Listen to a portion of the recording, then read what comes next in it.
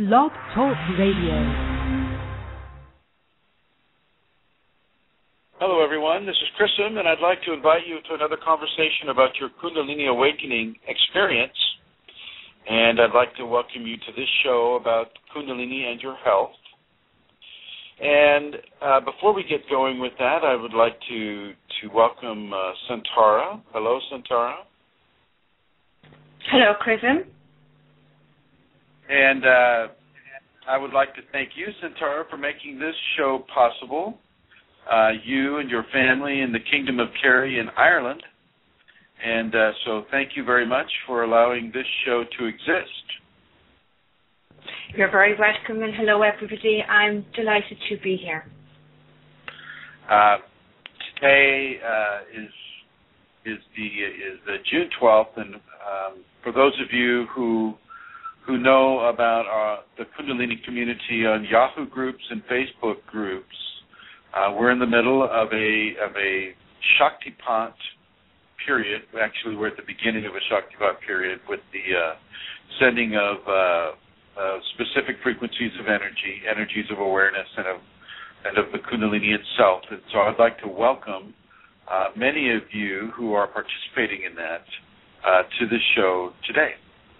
I would like to say thank you, of course, to Santara, but also to Eileen Laurel and to Glenn Ola and many of the other people who assist in producing different areas of receptivity for this information to be given. Eileen Laurel and her community development, Glenn Ola in his website maintenance and development, and of course, Santara with this radio program. So, thank you all for coordinating and participating in the Kundalini awakening information being given out in this way. So, with that, I would like to let you know that you can, of course, go to Kundalini Awakening Systems 1 at yahoogroups.com. You can also go to Kundalini Awakening Systems 1 on Facebook, Kundalini Awakening ! On Facebook, and you can participate in those communities in discussing this type of information. For healing, you can go to the Kundalini Healing on yahoogroups.com or Kundalini Healing on the Facebook groups.com, so that you can participate in those areas, either in the giving or the receiving of healing in those areas. There is a YouTube channel, and that is at Chrism O Kundalini, but that's the Chrism Zero Kundalini on Facebook. And so you can see there's about 245 videos for you to review at your leisure. I'd like to welcome the people who are here now, guest 2631-2778. So hello, and guest 2710, I'd like to welcome you as well. Thank you for listening to this show live. I would also like to acknowledge and thank those who are listening to this show in the future, in the archives. Hello to all of you as well. And I'm going to go ahead and begin. This show is about Kundalini and your health. Basically, the first premise that I want to introduce you to are the 5 bodies of human expression. This would be the physical body, the emotional body, the mental body, the psychological body, and the spiritual body. Kundalini awakening or activation will begin to affect all of these bodies, either in a single fashion or a multiple combination event fashion. Multiple combination, I mean, the physical body and the emotional body may begin to respond at the same time. Oh, just so you know, because I think this phone will pick it up, we have somewhat of an animal rescue center here at the ashram, and so you're going to hear birds and maybe some dogs and things like that, so don't let that throw you. Also, a phone may ring here, and I apologize, but that does happen sometimes. It won't get answered, but it will. You will hear the sound. Much of the time, the Kundalini will take the combination approach. Your emotional body will typically begin to manifest itself upon the physical body, which will manifest itself upon the mental body, which will manifest itself on the psychological body. The spiritual body, being of a higher frequency, a higher expression, will often observe and become the effect after the other four bodies have gone through the changes. The spiritual body pretty much knows what's going on. Okay, the other bodies really don't know what's going on unless they're tuning into this radio program, or they've read it in other books or other sources of information. I am certainly not the only source of information, but I have to say that I am one of the very few sources of this kind of information. I don't bring in religious belief systems so much because I know the Kundalini is beyond a religious belief system. All religious belief systems end at Kundalini. I mean, all roads lead to Kundalini, so to speak. All religious paths lead to Kundalini, and so for me to adopt one or another would not be appropriate within the context of Kundalini. So you'll get a lot of information, from the Sanskriti and from the shamanic and, from the mystical Christian, mystical Buddhism, mystical Islam, which would be of a Sufi origin. You'll get a lot from the ancient Chinese, the Taoists, and the many different belief systems in the Chinese paradigm. And so I just want you to know that Kundalini surpasses these things. It is the end point where many of these belief systems will end, if not all. So for me,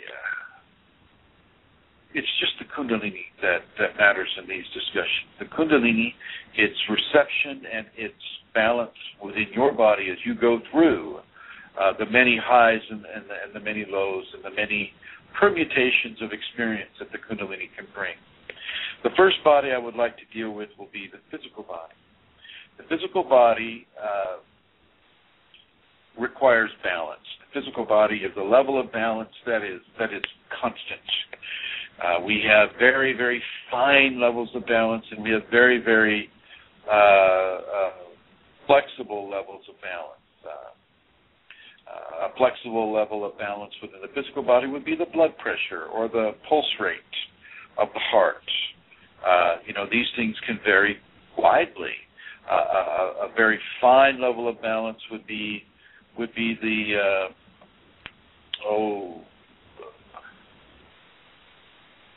alkaline acid balance in the body.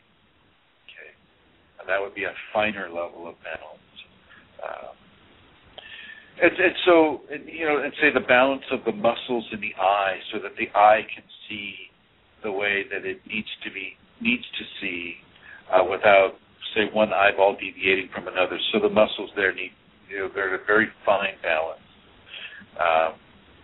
The Krebs cycle is another fine balance. And so, there are many, many, many different levels of balance within the physical body. The Kundalini will affect typically the endocrine system first. This will have to do with all of the glands and all of the hormones that come through. It will have a tactile effect on the physical body. It will feel as if goosebumps or each hair follicle is coming alive as a serpent, or it'll feel like electric insects are crawling all over you. Not in a bad way. It actually is typically quite pleasurable, unless your fear of this new symptom is scaring you to the point where you can't have the enjoyment. Fear can displace enjoyment. So as you feel these physical symptoms coming along, you can expect certain physical health-related scenarios to develop. Your blood pressure can go through the roof, or it can go through the floor. You'll go to the MDs, and Your heart rate may be going, really, really, really fast, and they'll measure this, and they'll look at you for a cardiac issue or, a hypertension issue. And so, these types of physical anomalies will come to a person within the physical aspect of the Kundalini awakening scenario. So be aware of this, and don't freak out over this. Don't have a fear or a panic attack over this. It's easy to do. It's easy to do, but just a little bit of knowledge goes a long ways in the early aspects of the Kundalini effect upon the physical body. The physical body may feel temperature changes, hot, cold. You may feel a breeze on your face that is coming from absolutely nowhere. You may begin to feel muscle groups stiffening and strengthening in ways that are not easy for you to find causation for. Okay, you may have the Kriyas. The Kriyas, are forced body positions given by the Kundalini to help its infusion upon the physical system. You may have many, many different things. Even a vision, a waking vision, will have an effect on the physical system, because the physical system can experience fear. Fear has a definite effect on the physical system, and even though fear is also an emotional quality and somewhat of a mental quality, definitely a psychological quality, it will have definitive effect on the physical systems. And so, of course, I counsel you to eat your watermelon and to stay hydrated and to realize that the Kundalini is expanding your adrenal systems, and pushing adrenaline into your bloodstream, which is the fight or flee response, and yet you have nothing to fight or flee, and so your ego mind will begin to create scenarios where you can fight or flee, scenarios that don't truly exist in reality and are typically fear-based. So know this and understand this and realize this, that the Kundalini is affecting you in a very, very tactile, real, physical way on the physical system. It is not, this is not imaginary fairyland. This is not something that you have to have faith in. This is a real, absolutely real, tactile, physical experience that occurs on the physical body. In many ways, the physical body can get thumped with this. And, it's a thumping that is tactile because it has to be. It has to be tactile. It's a real thing. In many cases, we're so used to the New Age and some of these qualities of belief system where, have faith, my child, and this might come to you. And, of course, you have faith, and it never comes. Okay? Never comes. You're always having that faith, but it's never coming true for you. Well, this isn't the way with Kundalini. Kundalini, you don't have to have faith. It doesn't really care whether you have faith. It's there. It's there, it's real, and it's happening to you, and you will feel it. Typically, it is not subtle. Sometimes it is. Sometimes it's subtle, but typically, certainly at the beginning, it is not a subtle experience. And as the physical body begins to manifest its symptoms, so will the emotional body. I'm going to move to the emotional body now.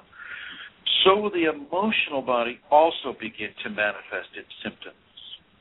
Okay, the emotional body will often just go straight into fear. Straight into fear with this. And it's very important that you realize what is occurring so that you can begin to modulate and give the emotional body a level of balance that it requires to have and to hold this in a very positive way. You don't necessarily need to have fear. Now, if you have the Kundalini awakening in the context of no information and no information at all, no assistance, no understanding of what's going on, well, that is a recipe where you do need to have fear. You do need to understand what fear is. And then, of course, you by having that fear, you get to have the experience of overcoming that fear, which allows you to develop a certain level of strength within the emotional body that allows you to overcome that fear. And so in many ways, within the fear context, you'll see a lot of different things, a lot of different spiritual creation entities. I call them entities. These are spiritual creation that are outside the typical 5 sense levels of awareness or understanding. Okay, and so these spirit creations these creations, they also have their place and their design within the greater matrix of creation. But for you, they're being used as a quality of fear development so that you can initiate a quality of fear overcoming. And therefore, you can have that strength, and therefore, as the Kundalini continues its maturation within you, you can have that level of acceptance of new and different things occurring in front of you and around you and with you. The emotional body is very, very susceptible to the different feelings and manifestations of Kundalini that the physical body will have. And I'm just going to interrupt myself here for a second and let you have the call-in number. Call-in number is 347-934-0026. That's 347-934-0026. And do I have callers, Santara?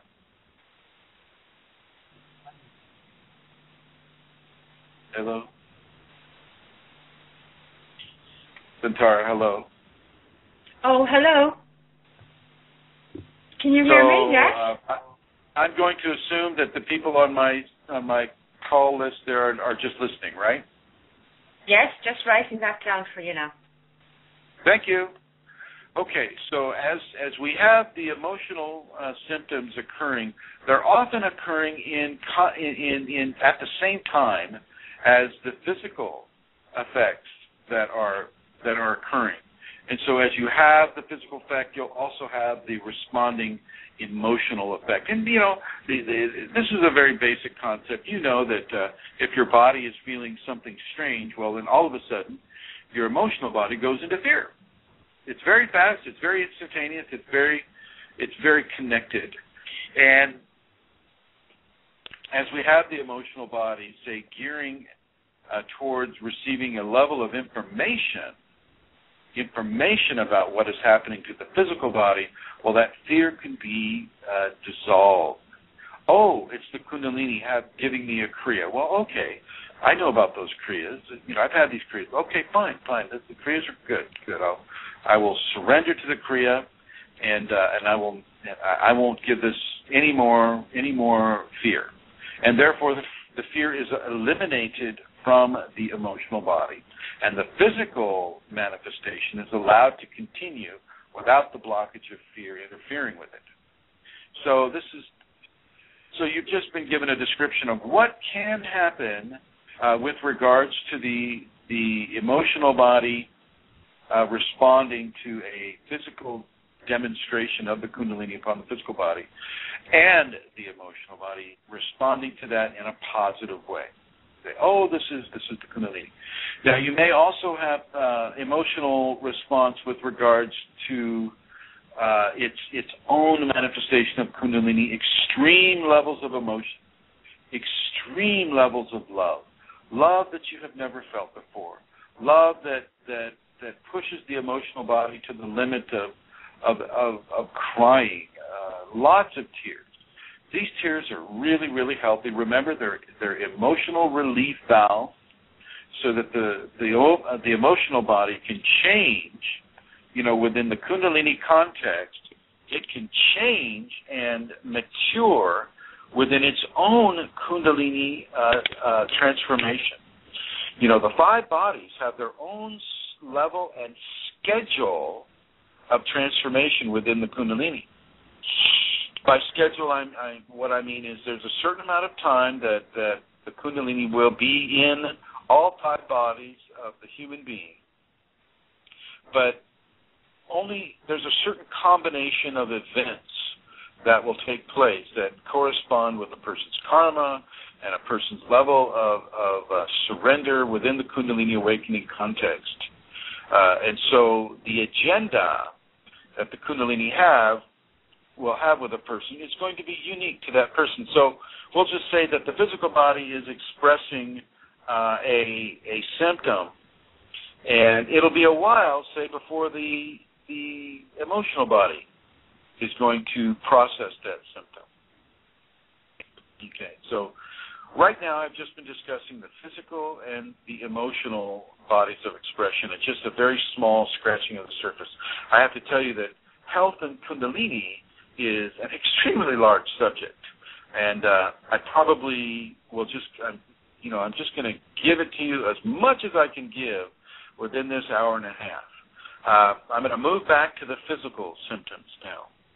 Now, the physical symptoms many times can mimic the expression of an illness.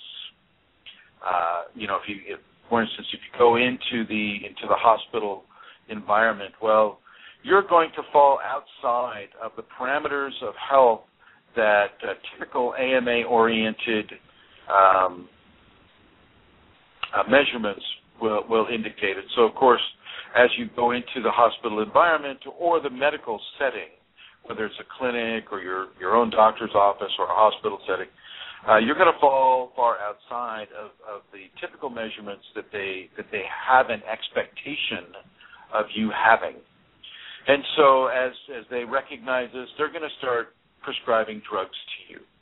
They're going to start prescribing drugs. They're going to start prescribing, maybe we need to surgically remove your left big toe because it's black and it looks like it's going gangrenous, and so, we're just going to have to cut that off.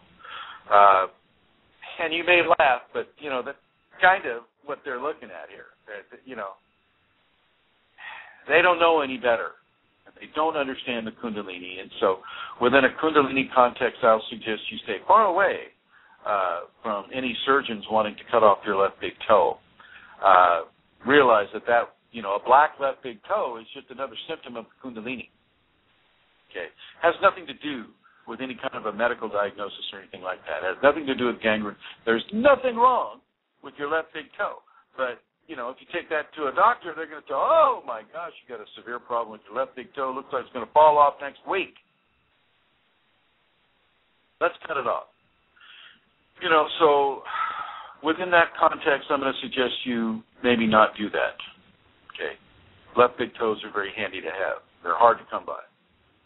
Kundalini expresses through the left big toe as black and dark blue under the toenail and sometimes the entire toe. So what I'm saying here is until science catches up to the understanding of Kundalini symptoms, you may not want to depend on science-based medical conclusions with regards to symptoms of a Kundalini awakening. Okay. Very, very important that you understand that context, because in the Western world, we're programmed to go to the MD for anything that is a strange anomaly upon the body or something that we're not used to having. And what I'm suggesting here strongly is that the medical community has no clue about Kundalini. They do not know or understand or even want to know or understand about the Kundalini awakening upon a person. What they want, is in their reference books. And if they, if 50 years ago somebody said, there's something called Kundalini, and it'll give an exaggerated heart rate, it'll give a BP that is higher than normal, unless they have that in their reference material, then they don't really trust it. They don't really want to know about it because, they get 15 minutes with you, and that's all they want to have with you. They want to find the problem. And, if the left big toe is indicating is like it might be something seriously wrong, we'll go, they'll try to take the measures that they've been trained in medical school to look at. And this goes across the board with any of the physical expressions that the Kundalini will bring upon the physical body. At a positive level, your immune system can be vastly improved. Vastly improved. For years I would work at hospitals, and I'd go into different hospital rooms, and I knew that even though I was surrounded with all this disease, and basically, here's one thing you need to know about hospitals: they never clean the ceiling. So all of the microbes and all the bacteria and all the mold and all the mold spores and all of these things, even in the surgery bays, even in the OR rooms, even in the highly infectious, rooms, they never clean the ceiling.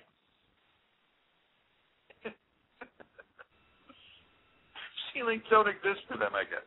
So the scenario is you get all of this collection, in the ceiling of the hospital or the clinic or the doctor's office that never gets cleaned. It stays there, fermenting or doing whatever it needs to be. The MRSA, the MRSA bacteria. Oh, well, how does that get in the hospitals? And oh my gosh, how should we control? It's there on the ceiling.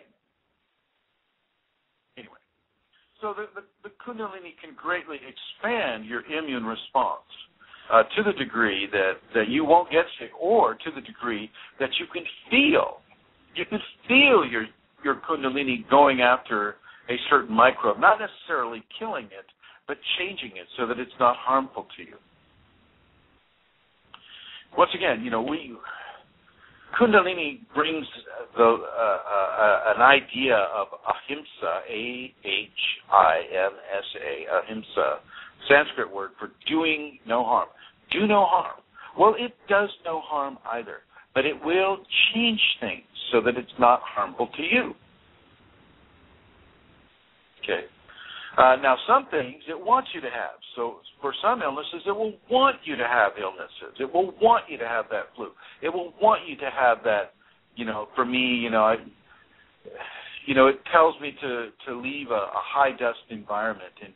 And yet, for various reasons, I don't leave the high-dust environment. So it allows me to have, lung issues that are attributable to a high-dust environment. And so it will allow that to occur. It's a smart energy. It's a conscious energy. It knows you. It knows what your choices are, and it tries to give you better choices. Okay, so within the understanding of the physical system, the flesh body, the Kundalini will change you. Many people end up in the emergency room thinking they're having a heart attack, thinking, they're having this ailment or that ailment, wondering why they're all of a sudden having spastic body movements that they don't know about, why they're, all of a sudden seeing visions or hearing things that nobody else is hearing. Oh, my gosh, I must have a disease, therefore let me go to the ER. And, they're going to give you a, strong tranquilizer, Depakote or some other type of tranquilizer. And try to relieve the issue or the symptom through chemistry, typically. And chemistry is the big deal because the pharmaceutical industry has such a hold over the medical industry. And so I want to give you the understanding that with Kundalini, you do not need to go to the ER. But I'm going to say, hey, if you feel you need to go to the ER, then you go to that ER. Go and get all the tests done and get all, the urinary test, the blood test, all the different tests. Maybe get an MRI, maybe a CAT scan. Get whatever your MD feels that you need to have. And then when you come home and there comes the symptom once again, just accept that the Kundalini is transforming you for a while, and it's going to continue to do so. The more you resist it, the more you fear it, the more painful and the more uncomfortable it's going to be. So really do your best to surrender to the Kundalini. Realize that it has your best interests at heart. It's changing you for the better, not for the worse. It's changing you away from how you used to be, though. And that can be a scary thing all by itself. Having that kind of a transformation occur for a person can really frighten a person severely. And so this is why I'm putting this information out here. You don't need to go into fear, but you will. Okay.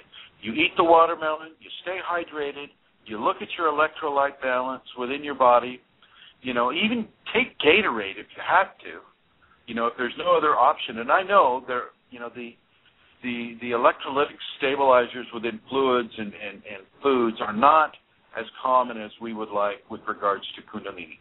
Watermelon happens to have a really great combination of nutrients that can begin to work in harmony with the adrenals and the kidneys, allowing a person to back off of fear much quicker. So does coconut water, coconut milk, however you want to phrase that. Try to get everything organic. You don't want to use toxins as a way of affecting a healing. And toxins, unless it's organic, even organics, have a level of toxicity since the federal government took it over. But it's nowhere near as bad as the agricultural foods that are grown in this country and other countries that have high degree of pesticides, fungicides, herbicides, and insecticides in it. So you don't need to eat something that is now designed or conditioned to kill. There's no ahimsa there. Okay, it's all about killing. So eat foods that are as organic as you can get it. Now I know it's not easy to find everywhere. In the country that you're in and the society that you're in, it's hard sometimes and more expensive to find organic food. But I'm going to suggest it for you regardless. Stay as far away from commercial agriculture as you can get. And that includes with your water. Do not let municipal water systems add fluoride to your water, add chlorine to your water, add all of these terrible, terrible chemicals, hurtful to your body chemicals. And I don't care what part per million they are. Get as pure and clean of water as you can. If you have to go to those purification filter machines, well, then do that. Okay? This all has an effect on the physical body. And the comfort of the physical body will have a direct effect on the comfort of the emotional body, which will have a direct effect on the comfort of the mental body. All three of these bodies will have direct effects on the comfort of the psychological body. The spiritual body knows what's occurring. It knows. It knows that you took this body in order to have Kundalini. So this is what is going on, and it's following on, looks at the choices you're making. Choices, you can either make choices that further a spiritual evolution or not. And one is not better than the other. One is just another choice. So as we continue into we're looking at the physical body and its, and the Kundalini effect upon it. The Kundalini will choose your food. It will choose whether or not you have sex. It will choose whether or not your body goes into devotion towards if you have a belief system, say Jesus or Allah or Buddha or whoever, Krishna. It will choose how your physical system is. Stand by a second. Might have somebody at the door here. I don't want to get interrupted. Good. It will choose how your body goes into its worshiping, how that body worships, or whether or not that body worships. Okay. Kundalini will take control over the body to a very large degree. As much as you can, surrender to this, allow it to occur. Allow it to occur. And in many ways, it will cross the cultural barriers that we've been raised with. You know, we've been raised with, okay, a certain type of spiritual practice is right, and a certain type of spiritual practice is wrong. Never do that. Never do this or that with a spiritual practice or a spiritual teacher or a spiritual book or a level of understanding. And the Kundalini will just step right over that and send you into these zones of taboo, and say, okay, practice this practice for the next 6 weeks. And yes, I know it's extremely taboo, but do it anyway. Do it anyway. Kundalini doesn't have the fear issues that our society produces within many of its population. And so on a physical level, whether or not you're able to go into meditation, whether or not you're allowed to go into prayer, and what kind of devotion or prayer and meditation occurs will be controlled by the Kundalini. Typically, if the Kundalini doesn't want you to meditate, you'll never get there. And if you try to force the issue, sometimes people have felt like a hot knife going into the top of their head. And the reason being is that meditation, even though it's not an activity-prone expression, it will bring more energy into the system, and the Kundalini will finally say enough. And this body has enough energy, you will not be allowed to meditate, because that brings in more energy. You know, everybody, from a five sense understanding goes, oh, well, meditation is so relaxing. Oh, my gosh. How could that bring energy in? Oh, my gosh, that's so wrong. You know, I like to do yoga because it relaxes me. You know, we don't understand that it has an energetic generative component, just like meditation, just like prayer. And so the Kundalini will hijack those systems and say, no more meditation, no more prayer, no more yoga, no more 5 Tibetans, no more, any of the spiritual practices like, say, Qigong or Tai Chi or, no more of this or that, no more whirling around like a dervish. Okay? You don't get to do that anymore. God says you have to stop. And when God speaks through the Kundalini to you, well, that is what you will do. And if you resist, it can often cause physical and emotional pain. I want that to be clear with you. You may think that you're in control of your life and that you're pursuing a life that is based upon your choices and your decisions and your influence and your control. And when you have Kundalini, all of that control goes away. Or as much as it wants to have that control go away, because it will even decide how much control you get to feel that you have, so that you can make choices. It still wants you to make choices, but it's teaching you what the right choices are to take with regards to the Kundalini infusion within you, the transformation within you. And this has a direct effect on how you perceive your self-image.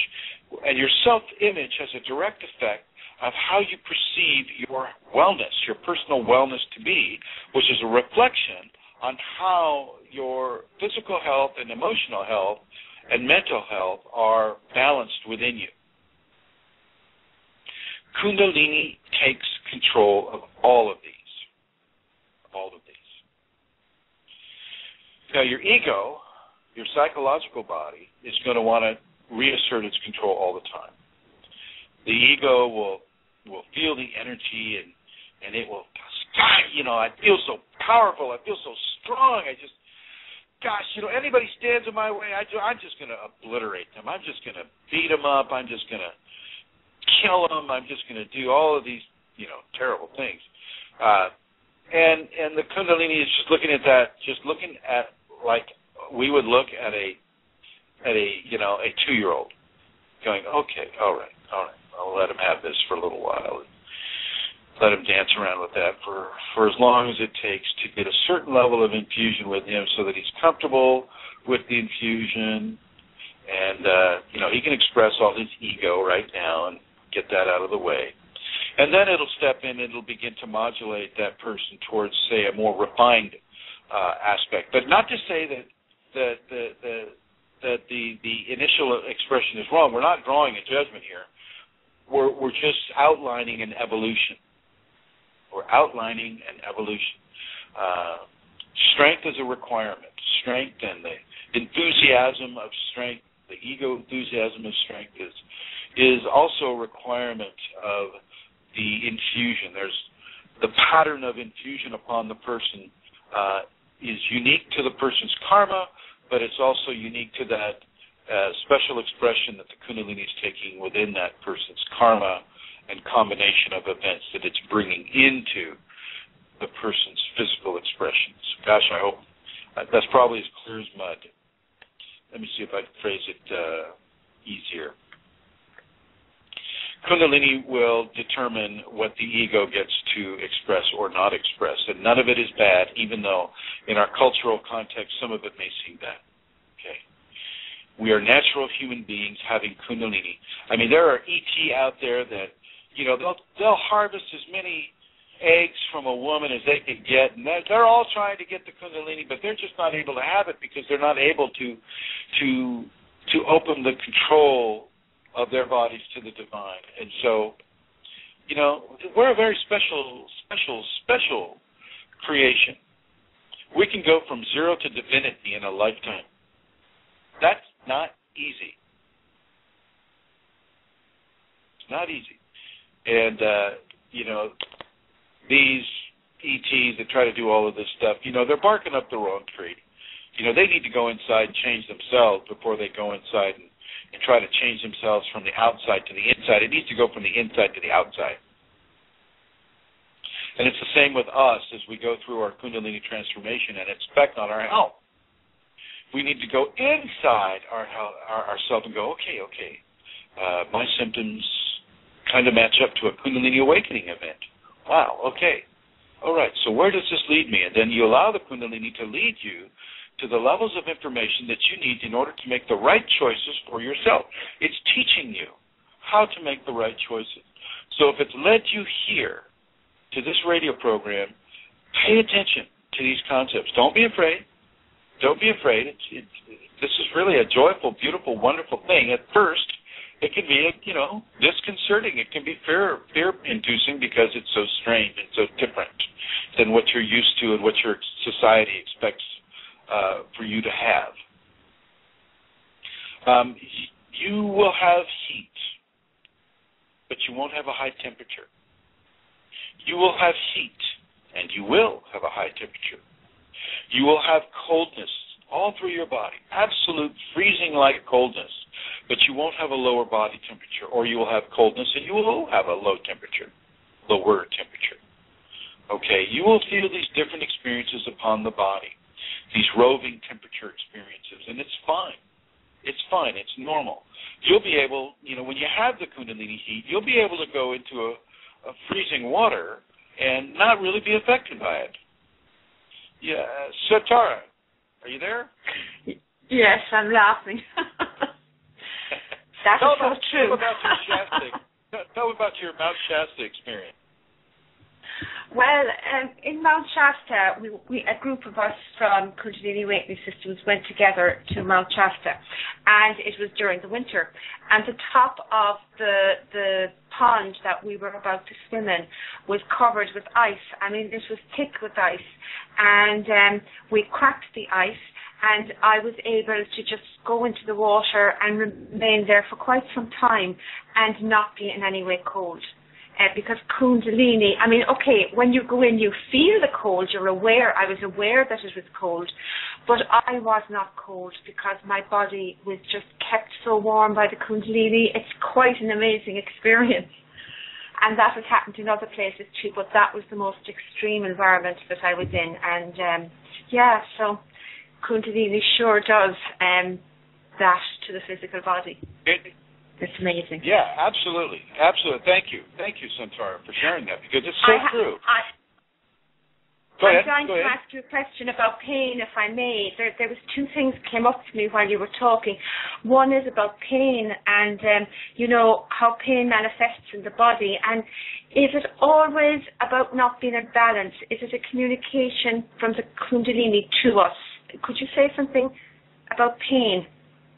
And the other thing was about tiredness, extreme fatigue. Okay. Oh, that's good. I'm glad you mentioned extreme fatigue. Well, let's go with the pain first. Pain is a form of communication. That's all it is. It's a form of communication from the body to the consciousness, or in our context, from the Kundalini to the consciousness. Pain is necessary to tell you that one, transformations are occurring. An event is occurring on your body that is, if it's from the Kundalini, then the pain in your body is from the different. Say, if you're having a lot of kriyas, well, you're going to have pain from some of those kriyas because your body's not used to being torqued and twisted that way. Not all the time.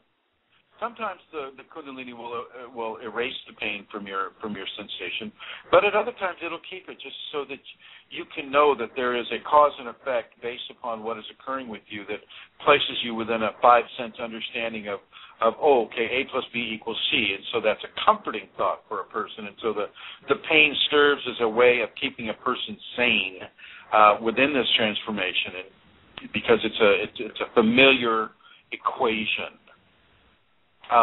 Pain with the Kundalini, associated with well, give me a context, Centaur. What kind of pain are you talking about? Oh, gee. Well, I suppose there's different kinds. I was talking maybe about shooting, stabbing pains, migraines, pains in the muscles, pains that you can get. Okay. Oh, all right. Yeah. So the person that would have migraines or shooting pains, this is the transformation of the nervous system. This is the nervous system being wired from, say, a 12-volt system to a 12,000-volt system. Sometimes there's going to be pain associated with that. And it's the same with the migraine scenario. With migraines, once again, the system is being upgraded. The chakras are receiving much more energy. The expression of the energy is coming from a within to without equation. And this intense buildup of energy can have a painful effect upon the body. It's typically transient, though. It doesn't stay. You'll feel it for a certain amount of time, then it goes away. Typically, you won't be able to take a medication or aspirin or something like that. Won't typically be able to help you. But it is there. Is this another caller? Do I have a caller on here, Santara? Oh, I see you're talking with them. Okay. So the pain is typically transient. It will come and then it will go. Sometimes it will come back again, but it never becomes a chronic pain unless, of course, you do something to try to make the pain, force the Kundalini pain to go away, and then it may stay longer. With regards to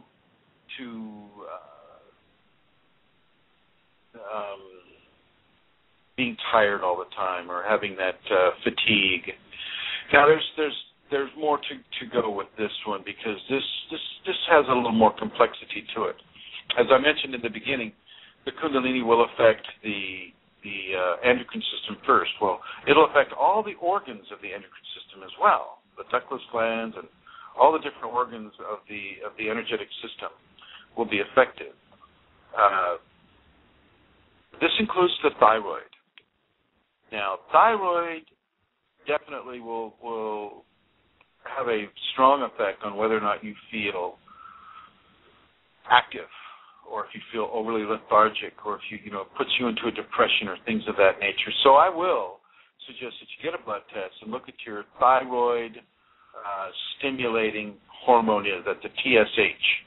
So I will suggest that you go and look at your TSH and then look at the T3 and the T4, which is another thyroid expression that comes through. So look at the TSH, the T3, and the T4 in that blood panel for your blood test and see what those levels are.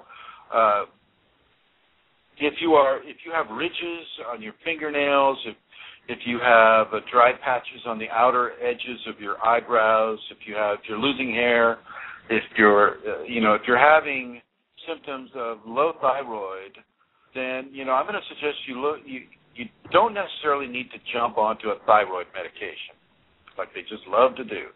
They love to addict as many people as they can to thyroid medications, and it's not because they're bad, it's just because they're ignorant. I'm not a medical doctor, so I'm not going to give any medical advice here at this at all. But for my cat Lasha, if she is having low thyroid, and of course blood test, all that, then I have a certain. Let me see if I can find it in my bookmarks here. Recently bookmarked. Here we are. Yeah. There's a form of oral iodine that can be taken. One is called Magnescent, MAGNASCENT.com. If you can't get that, then there is something else called Atomidine, ATOMIDINE.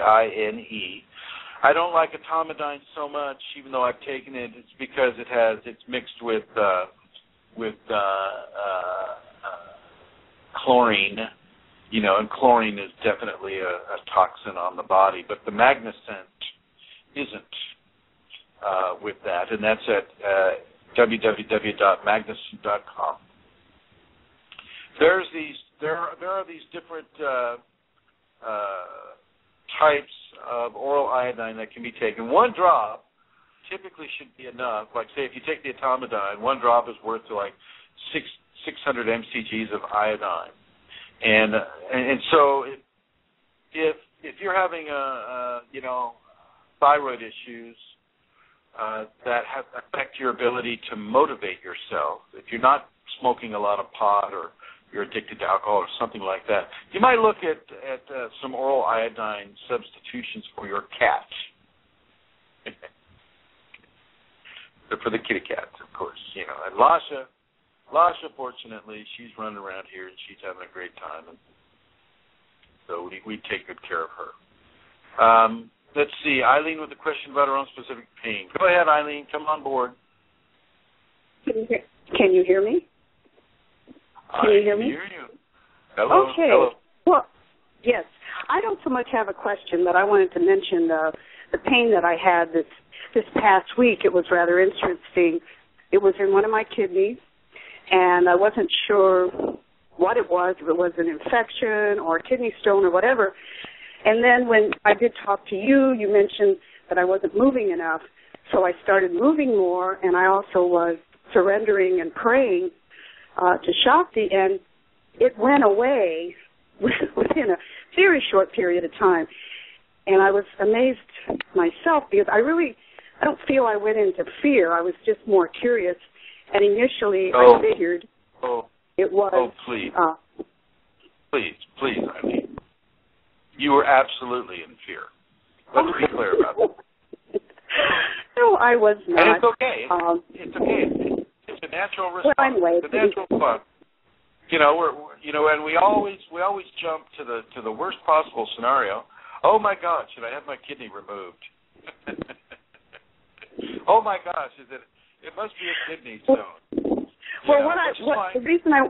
The reason I wanted to bring this up is that I have had pains and things before, but this was rather intense, and now it's just for me, it's more interesting because I did think in terms of, well, this could be Kundalini, and it turns out it was. And so to me, it validates what you're saying, that Kundalini will give you pain if you're not following what you're supposed to be doing. You actually, Eileen, you bring up a really good point, and I'm going to go into it right now. So thank you for that. Okay. Absolutely. All right. Question. Excellent question. Here's the thing: is oftentimes, as we go through the transformation, we get a little confused about how we're feeling and what to do and what not to do, and we're not used to listening to an intuitive communication, and so we fall back on our own ego, our known communication vector, and oh my God, I only have 5 minutes left. Oh, jeez. Okay. I noticed that. Yeah, sorry. This is amazing. This has gone so fast. Okay. So anyway, it's a stagnant energy response, and that means that you're just laying around with the Kundalini, and that will have the effect on the physical body of bringing you pain in your joints, bringing you pain in your muscles, bringing you pain in general, but also you're going to be going, oh gosh, I don't really feel like getting up and moving around. Well, you're going to need to get up and move around. You're going to need to interact with the environment. Go move around outside is better. Barefoot, do your Tibetans, do your yoga, do your meditation outside. Do these things, and this can really begin to alleviate a stagnant energy response. Volunteer somewhere. Go to the food bank. Go to a place where you can help other people. But move around. Get off the couch. Get out of the bed. I know that your ego will want to keep you there because it's safe, it's comfortable, all of these things, but you need to avoid a stagnant energy response, and often it will hit you in the kidneys, like Eileen mentioned. You'll feel this sharp stabbing pain somewhere in your abdomen, and it is an indication, often within a Kundalini context, of a stagnant energy response. And so really, really, really look out for that. Don't hang out in front of the TV. Don't hang out. Don't go into meditation every time you want to interact with the Kundalini. Get outside. Get moving. Do the work. Walk around. Be with people. Here's the thing. In the West, we don't necessarily have the opportunity to just, strip our clothes off and go out into the jungle. Here's that phone. We don't have that opportunity. Our jungle is our society. And so we keep our clothes on and we go out there and we learn how to interact with our society whilst having a Kundalini event.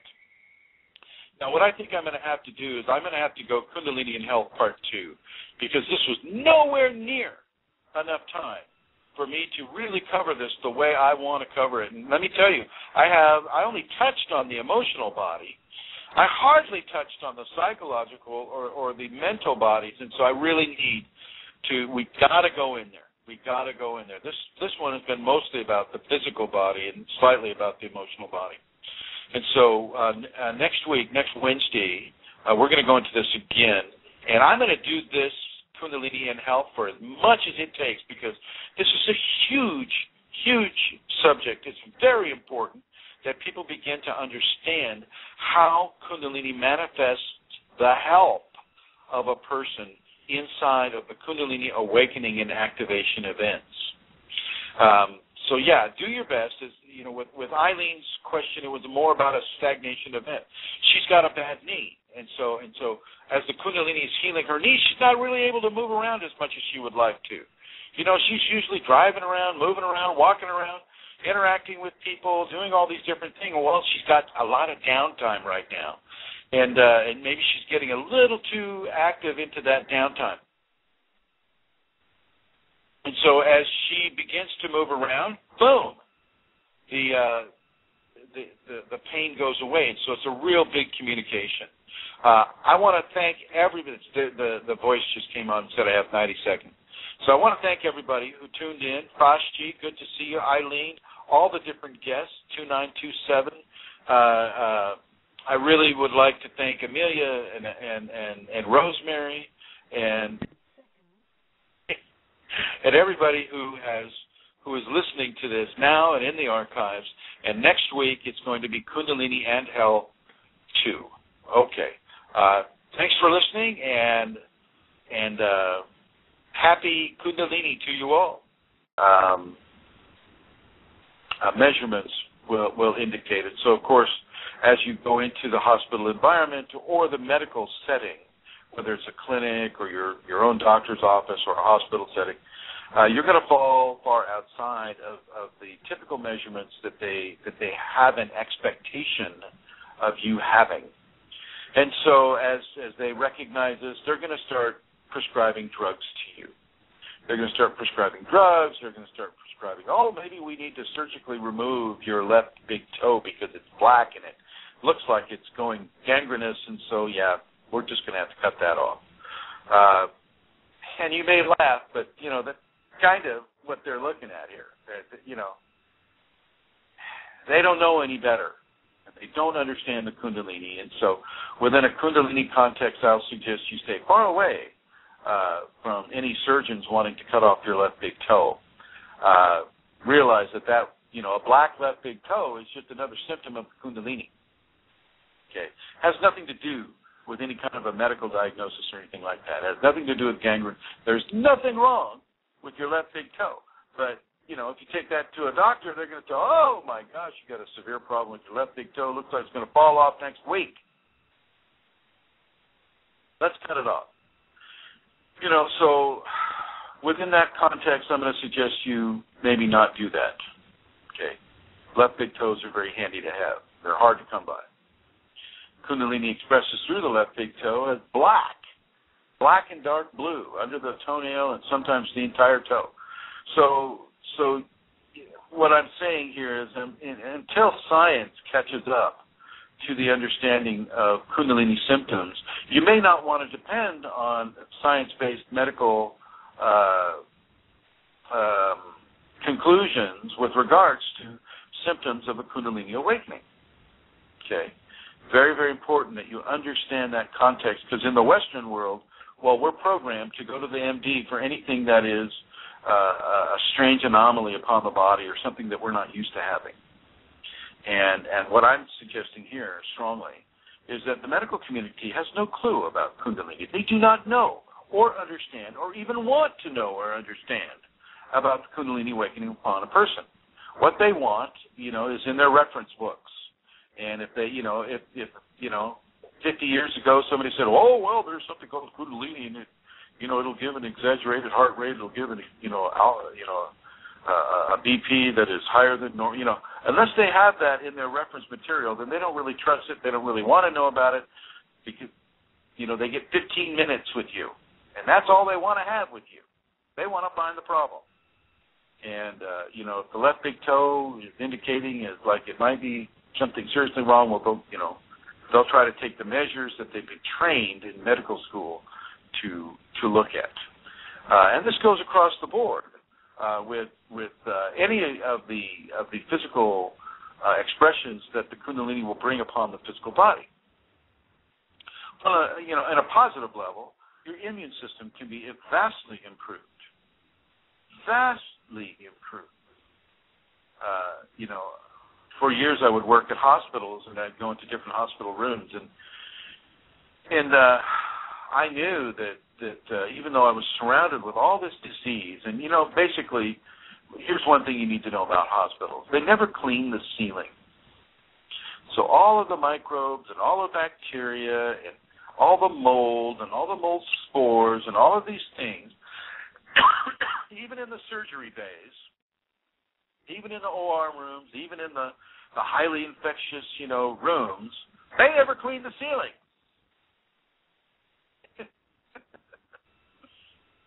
Ceilings don't exist for them, I guess. So the scenario is you get all of this collection, in the ceiling of the hospital or the clinic or the doctor's office that never gets cleaned. It stays there, fermenting or doing whatever it needs to be. The MRSA, the MRSA bacteria. How does that get in the hospitals? And oh my gosh, how should we control? It's there on the ceiling.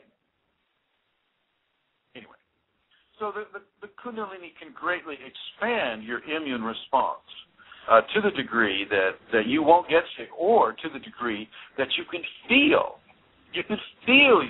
your Kundalini going after a certain microbe, not necessarily killing it, but changing it so that it's not harmful to you. Once again, Kundalini brings an idea of ahimsa, A-H-I-M-S-A, ahimsa, Sanskrit word for doing no harm. Do no harm. Well, it does no harm either, but it will change things so that it's not harmful to you. Okay. Now, some things it wants you, and therefore you can have that strength, and therefore as the Kundalini continues its maturation within you, you can have that level of acceptance of new and different things occurring in front of you and around you and with you. The emotional body is very, very susceptible to the different feelings and manifestations of Kundalini that the physical body will have. And I'm just going to interrupt myself here for a second and let you have the call-in number. Call-in number is 347-934-0026. That's 347-934-0026. And do I have callers, Santara?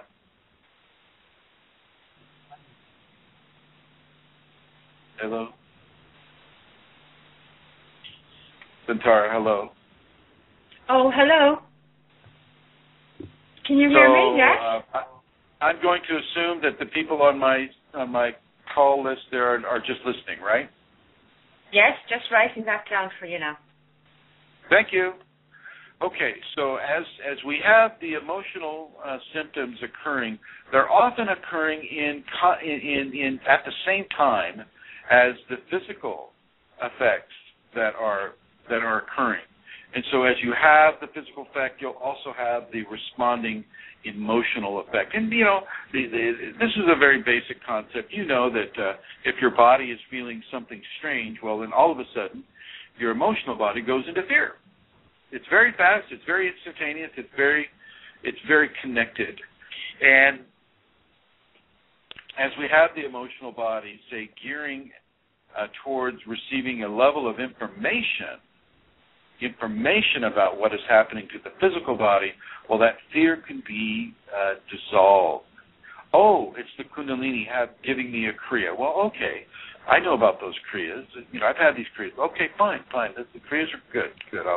I will surrender to the Kriya, and I won't give this any more fear, and therefore the fear is eliminated from the emotional body, and the physical manifestation is allowed to continue without the blockage of fear interfering with it.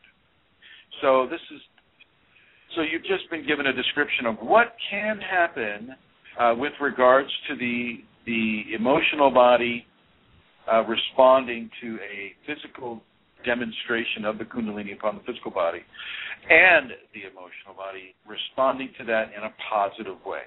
Say, oh, this is the Kundalini. Now, you may also have emotional response with regards to its own manifestation of Kundalini, extreme levels of emotion, extreme levels of love that you have never felt before, love that pushes the emotional body to the limit of crying, lots of tears. These tears are really, really healthy. Remember, they're emotional relief valves, so that the emotional body can change. You know, within the Kundalini context, it can change and mature within its own Kundalini transformation. You know, the five bodies have their own level and schedule of transformation within the Kundalini. By schedule, what I mean is there's a certain amount of time that the Kundalini will be in all five bodies of the human being, but only there's a certain combination of events that will take place that correspond with a person's karma and a person's level of surrender within the Kundalini awakening context. And so the agenda that the Kundalini will have with a person is going to be unique to that person. So we'll just say that the physical body is expressing a symptom, and it'll be a while, say, before the emotional body is going to process that symptom. Okay, so right now I've just been discussing the physical and the emotional bodies of expression. It's just a very small scratching of the surface. I have to tell you that health and Kundalini is an extremely large subject, and I probably will just, I'm just going to give it to you as much as I can give within this hour and a half. I'm going to move back to the physical symptoms now. Now, the physical symptoms many times can mimic the expression of an illness. If, for instance, if you go into the hospital environment, well, you're going to fall outside of the parameters of health that typical AMA-oriented, easy for you to find causation for. Okay, you may have the Kriyas. The Kriyas, are forced body positions given by the Kundalini to help its infusion upon the physical system. You may have many different things. Even a vision, a waking vision, will have an effect on the physical system, because the physical system can experience fear. Fear has a definite effect on the physical system, and even though fear is also an emotional quality and somewhat of a mental quality, definitely a psychological quality, it will have definitive effect on the physical systems. And so, of course, I counsel you to eat your watermelon and to stay hydrated and to realize that the Kundalini is expanding your adrenal systems, and pushing adrenaline into your bloodstream, which is the fight or flee response, and yet you have nothing to fight or flee, and so your ego mind will begin to create scenarios where you can fight or flee, scenarios that don't truly exist in reality and are typically fear-based. So know this and understand this and realize this, that the Kundalini is affecting you in a very, very tactile, real, physical way on the physical system. It is not, this is not imaginary fairyland. This is not something that you have to have faith in. This is a real, absolutely real, tactile, physical experience that occurs on the physical body. In many ways, the physical body can get thumped with this. And, it's a thumping that is tactile because it has to be. It has to be tactile. It's a real thing. In many cases, we're so used to the New Age and some of these qualities of belief system where, have faith, my child, and this might come to you. And, of course, you have faith, and it never comes. Okay? Never comes. You're always having that faith, but it's never coming true for you. Well, this isn't the way with Kundalini. Kundalini, you don't have to have faith. It doesn't really care whether you have faith. It's there. It's there, it's real, and it's happening to you, and you will feel it. Typically, it is not subtle. Sometimes it is. Sometimes it's subtle, but typically, certainly at the beginning, it is not a subtle experience. And as the physical body begins to manifest its symptoms, so will the emotional body. I'm going to move to the emotional body now. So will the emotional body also begin to manifest its symptoms. Okay, the emotional body will often just go straight into fear. Straight into fear with this. And it's very important that you realize what is occurring so that you can begin to modulate and give the emotional body a level of balance that it requires to have and to hold this in a very positive way. You don't necessarily need to have fear. Now, if you have the Kundalini awakening in the context of no information and no no information at all, no assistance, no understanding of what's going on. Well, that is a recipe where you do need to have fear. You do need to understand what fear is. And then, of course, you by having that fear, you get to have the experience of overcoming that fear, which allows you to develop a certain level of strength within the emotional body that allows you to overcome that fear. And so in many ways, within the fear context, you'll see a lot of different things, a lot of different spiritual creation entities. I call them entities. These are spiritual creation that are outside the typical 5 sense levels of awareness or understanding. Okay, and so these fear creations these creations, they also have their place and their design within the greater matrix of creation. But for you, they're being used as a quality of fear development so that you can initiate a quality of fear overcoming. Blog Talk Radio. Hello, everyone. This is Chrism, and I'd like to invite you to another conversation about your Kundalini awakening experience. And I'd like to welcome you to this show about Kundalini and your health. And before we get going with that, I would like to welcome Santara. Hello, Santara. Hello, Chrism. And I would like to thank you, Santara, for making this show possible. You and your family in the Kingdom of Kerry in Ireland. And so thank you very much for allowing this show to exist. You're very welcome, and hello, everybody. I'm delighted to be here.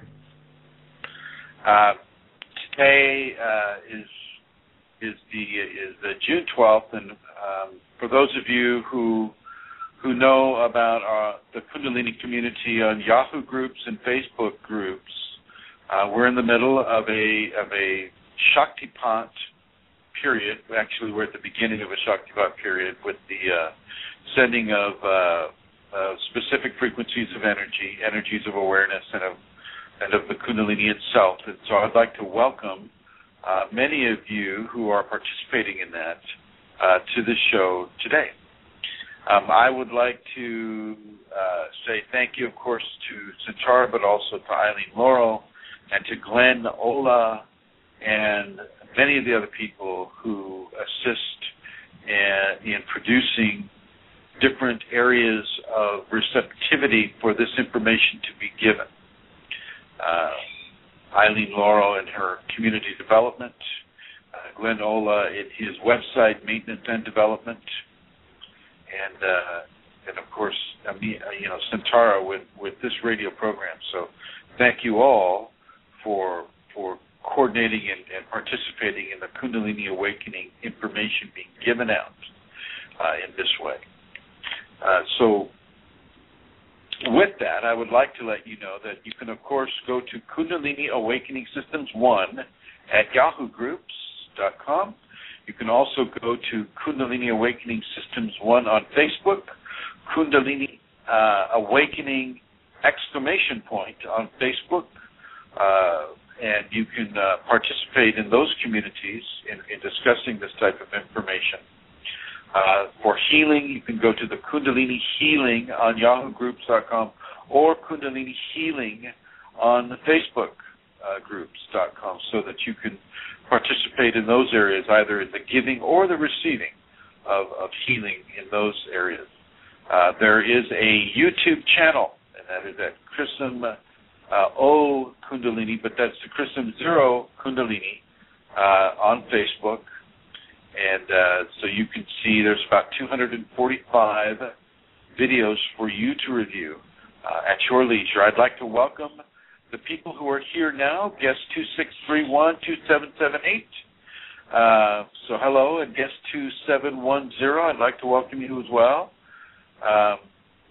Thank you for listening to this show live.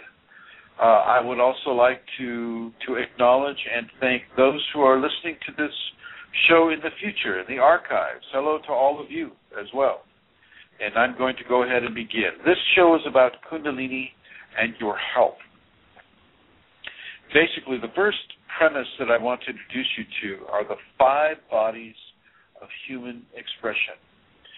This would be the physical body, the emotional body, the mental body, the psychological body, and the spiritual body. Kundalini awakening or activation will begin to affect all of these bodies, either in a single fashion or a multiple combination event fashion. Multiple combination, I mean, the physical body and the emotional body may begin to respond at the same time. Oh, just so you know, because I think this phone will pick it up, we have somewhat of an animal rescue center here at the ashram, and so you're going to hear birds and maybe some dogs and things like that, so don't let that throw you. Also, a phone may ring here, and I apologize, but that does happen sometimes. It won't get answered, but it will. You will hear the sound. Much of the time, the Kundalini will take the combination approach. Your emotional body will typically begin to manifest itself upon the physical body, which will manifest itself upon the mental body, which will manifest itself on the psychological body. The spiritual body, being of a higher frequency, a higher expression, will often observe and become the effect after the other 4 bodies have gone through the changes. The spiritual body pretty much knows what's going on. Okay, the other bodies really don't know what's going on unless they're tuning into this radio program, or they've read it in other books or other sources of information. I am certainly not the only source of information, but I have to say that I am one of the very few sources of this kind of information. I don't bring in religious belief systems so much because I know the Kundalini is beyond a religious belief system. All religious belief systems end at Kundalini. I mean, all roads lead to Kundalini, so to speak. All religious paths lead to Kundalini, and so for me to adopt one or another would not be appropriate within the context of Kundalini. So you'll get a lot of information, from the Sanskriti and from the shamanic and, from the mystical Christian, mystical Buddhism, mystical Islam, which would be of a Sufi origin.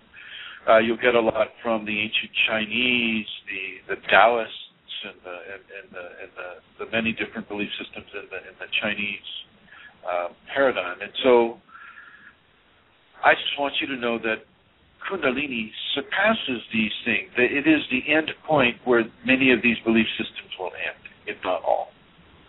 So for me, it's just the Kundalini that matters in these discussions. The Kundalini, its reception and its balance within your body as you go through the many highs and the many lows and the many permutations of experience that the Kundalini can bring. The first body I would like to deal with will be the physical body. The physical body requires balance. The physical body is a level of balance that is constant. We have very, very fine levels of balance, and we have very, very flexible levels of balance. A flexible level of balance within the physical body would be the blood pressure or the pulse rate of the heart. These things can vary widely. A very fine level of balance would be the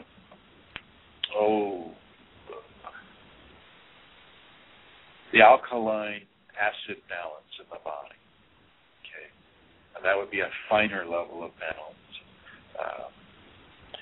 And say the balance of the muscles in the eye, so that the eye can see the way that it needs to see, without say, one eyeball deviating from another. So the muscles there they're at a very fine balance. The Krebs cycle is another fine balance. And so, there are many, many, many different levels of balance within the physical body. The Kundalini will affect typically the endocrine system first. This will have to do with all of the glands and all of the hormones that come through. It will have a tactile effect on the physical body. It will feel as if goosebumps or each hair follicle is coming alive as a serpent, or it'll feel like electric insects are crawling all over you. Not in a bad way. It actually is typically quite pleasurable, unless your fear of this new symptom is scaring you to the point where you can't have the enjoyment. Fear can displace enjoyment. So as you feel these physical symptoms coming along, you can expect certain physical health-related scenarios to develop. Your blood pressure could go through the roof, or it can go through the floor. You'll go to the MDs, and your heart rate may be going, really, really, really fast, and they'll measure this, and they'll look at you for a cardiac issue, or a hypertension issue. And so, these types of physical anomalies will come to a person within the physical aspect of the Kundalini awakening scenario. So be aware of this, and don't freak out over this. Don't have a fear or a panic attack over this. It's easy to do. It's easy to do, but just a little bit of knowledge goes a long ways in the early aspects of the Kundalini effect on the physical body. The physical body may feel temperature changes, hot, cold.